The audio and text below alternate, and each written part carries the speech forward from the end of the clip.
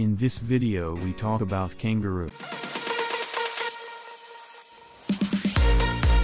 Kangaroos, a large male, can be 2 meters 6 feet 7 inches tall and weigh 90 kilograms 200 pounds. Kangaroos have large, powerful hind legs, large feet adapted for leading, a long muscular tail for balance, and a small head. Like most marsupials, female kangaroos have a pouch called a marsupium in which joeys complete postnatal development. Because of its grazing habits, the kangaroo has developed specialized teeth that are rare among mammals. Its incisors are able to crop grass close to the ground, and its molars chop and grind the grass. Since the two sides of the lower jaw are not joined or fused together, the lower incisors are farther apart, giving the kangaroo a wider bite. The silica in grass is abrasive, so kangaroo molars are ground down in. They actually move forward in the mouth before they eventually fall out, and are replaced by new teeth that grow in the back. This process is known as polyphyodonty and, amongst other mammals, only occurs in elephants and manatees. The large kangaroos have adapted much better than the smaller macropods to land clearing for pastoral agriculture and habitat changes brought to the Australian landscape by humans. Many of the smaller species are rare and endangered, while kangaroos are relatively plentiful. The kangaroo along with the koala are symbols of Australia. A kangaroo appears on the Australian coat of arms and on some of its currency, and is used as a logo for some of Australia's most well-known organisations, such as Qantas, and as the roundel of the Royal Australian Air Force. The kangaroo is important to both Australian culture and the national